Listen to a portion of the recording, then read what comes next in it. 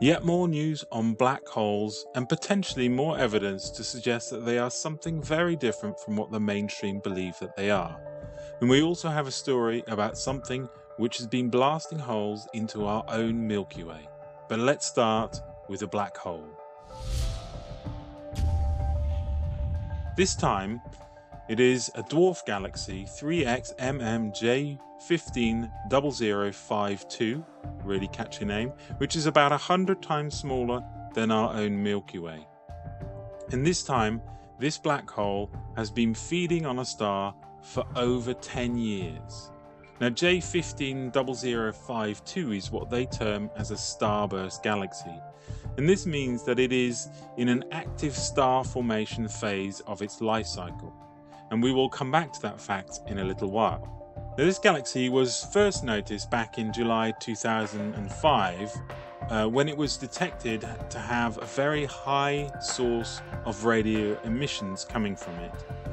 However, 3 months earlier, there were no detectable X-rays coming from it.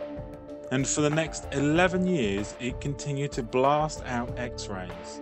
Now, in mainstream science, these types of events can be caused by such things as supernova events, but they tend to be very short-lived. They can also be caused by, obviously, black holes feeding on nearby stars. And then the idea is the accretion disk heats up and this generates the X-rays.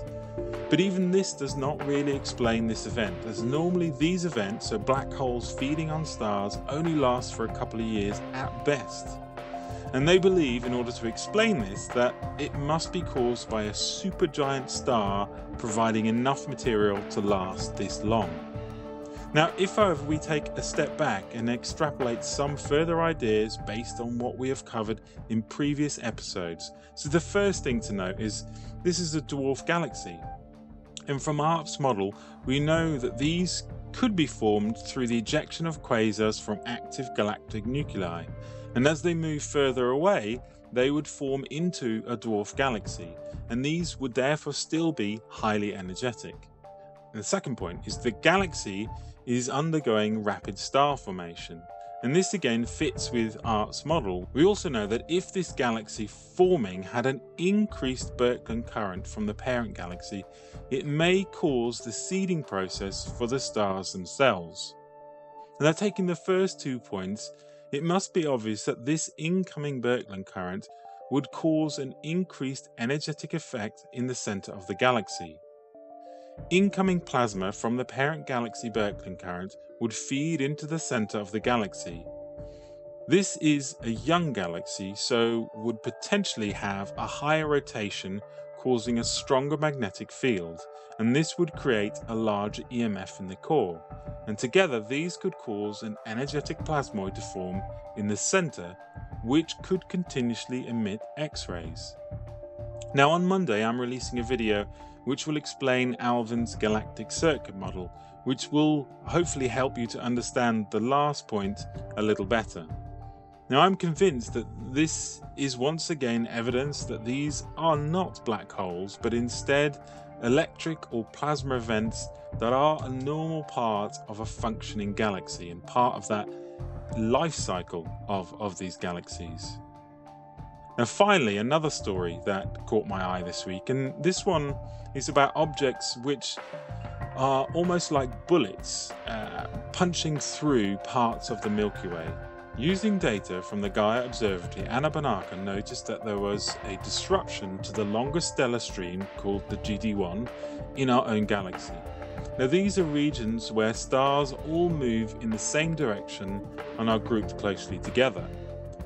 Now, something has punched holes through this, leaving visible gaps. Now obviously they will employ the mythical dark matter as the culprit, as they are unable to find any star located at the trajectory of these gaps which they could blame. And to me, neither of these scenarios really fit. When I look at the image, I don't actually see stars, I see dots. And I know what you're thinking, these are dots on the image, but just bear with me. So when I look at it, I see dots which are rippling across the surface, creating a wave pattern. Now, we've seen this behaviour in plasma before, so is it so crazy to think that this would happen with stars?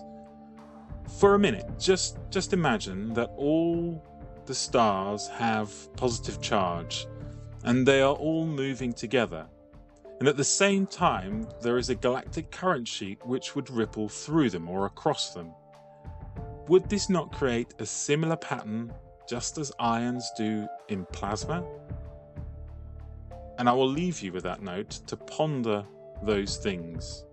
As always, be brave, be curious, the truth is waiting for us. Until next time.